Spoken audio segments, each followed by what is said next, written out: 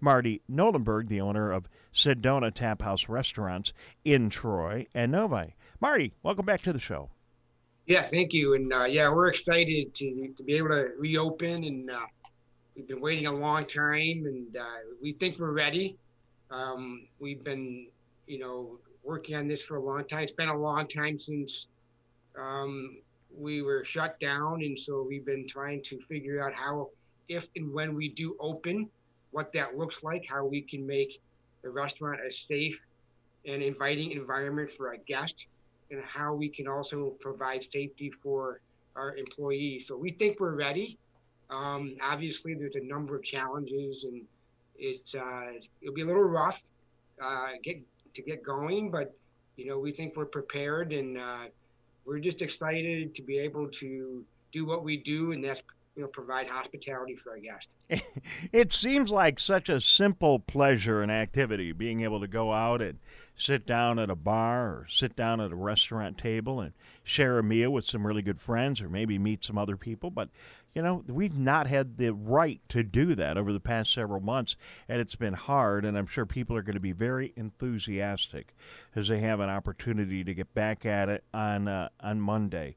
Marty Knollenberg, I know you're looking forward to it. So you mentioned you've been talking about and thinking about this day for a little while. Anything special, anything unique, any challenges that you want to share with us that went into your preparations for Monday?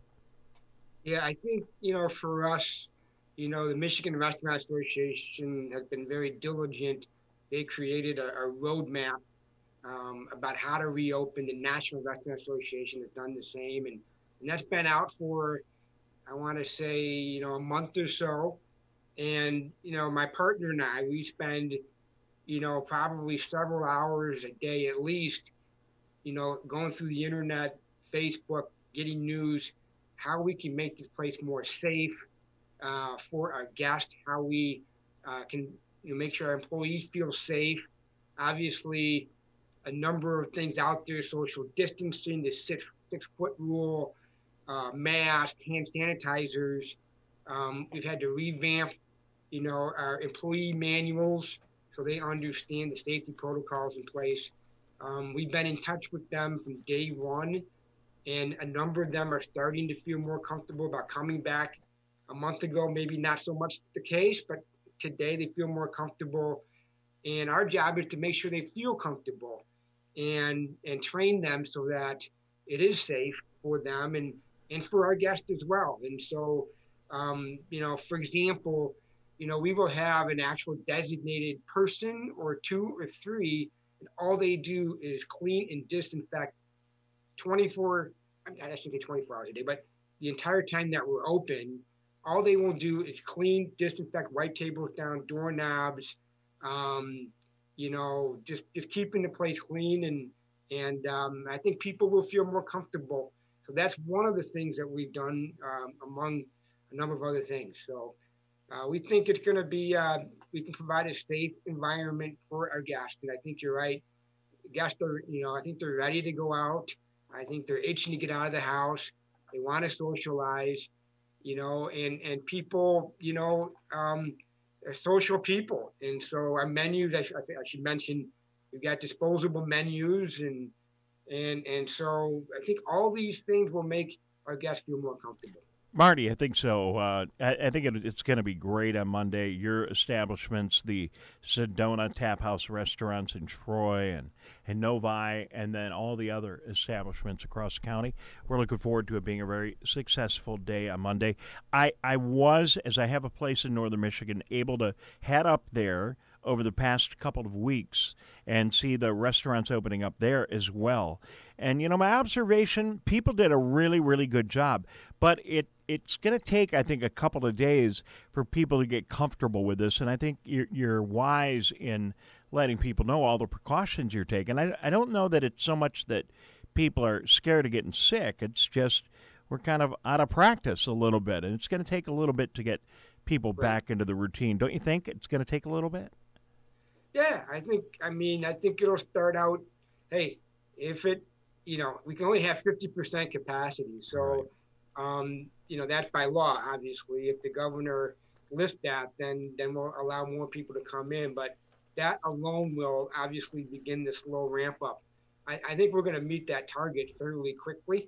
Okay. We hope to get to 100%, like we were before. But I think the slow ramp up, we'd love to have a 100% occupancy because we think people are itching and ready to get out. So, Well, everybody get over and see Marty at Sedona Taphouse Restaurant on Monday and do all you can to get them filled up. So, as broadcasters, we think we're experts in everything. So I have endless advice for everybody. Marty Knollenberg, my advice for you would be to come up with some kind of a COVID-19, post-COVID-19 cocktail.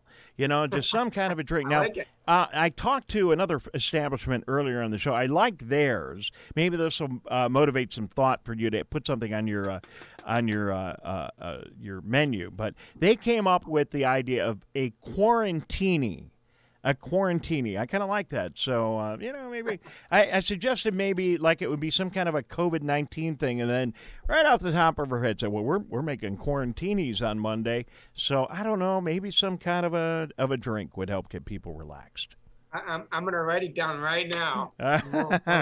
I think if you offer a quarantini, I don't think the people at the steakhouse in Keego Harbor going to have a problem with you following their lead on that one. Marty Knollenberg, I really appreciate you being with us today. Anything you would have done different or would be doing different if you were still a member of the Senate or the legislature, as virtually everyone listening today knows you were? I try to stay out of that as much as possible now. I'm just trying to make a living for my family and provide, a safe, opportunity for our employees. And, we have over 160 employees and I welcome them back. And I think they're anxious to get back. And, we're proud of the fact that we are able to employ people. And so I get a lot of satisfaction out of that. And also just a great experience, for our guests. I mean, that's the hospitality business. I just wish that, the governor had been a little more consistent. I mean, obviously, I was reading Nolan Finley's article the other day. It's okay for a dentist to see patients, but not okay for a hair, dresser or a barber to cut hair. And so there's been some inconsistency there, but I'll let the lawmakers duke that one out. We're just trying to be in the business of hospitality and get all the people back working and providing a great experience for our guests. All right. Look how happy you are on the sidelines, Marty Knollenberg. Well said. Well done. Thank you very much. Thank you for allowing me to ask. And I'll sneak over and we can get a chance to say hello in person. And I'll expect a cold quarantini when I arrive. We look forward to seeing you. You let me know, and we'll have a special drink specifically for you. How's that? All right. I like it. All right. Marty, thank you very much. Thank you. Congratulations, and I hope everything goes great next week. Okay.